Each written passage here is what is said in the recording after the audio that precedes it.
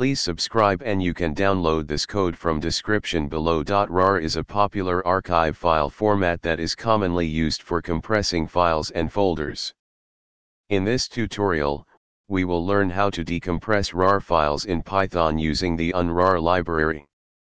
We will also handle potential errors that might occur during the decompression process. Before you begin, make sure you have the following prerequisites in place. Python installed on your system. The unrar library, which you can install using pip. We will start by importing the necessary libraries for decompressing RAR files and handling any potential errors. Next, we'll create a function to decompress RAR files. This function will take the path to the RAR file as an argument and extract its contents to a specified directory.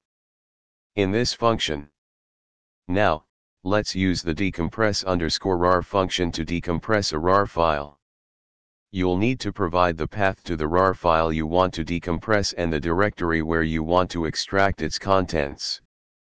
Make sure to replace example.rar with the actual path to your RAR file, and extracted_contents with the desired extraction directory.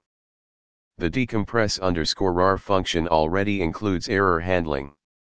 If there's an issue with the RAR file or extraction, the function will catch the unrar exception and print an error message. You can further customize the error handling to suit your needs, such as logging errors or taking specific actions. And that's it. You've learned how to decompress RAR files in Python using the unrar library and how to handle potential errors during the process. This can be especially useful when working with archived data or files. ChatGPT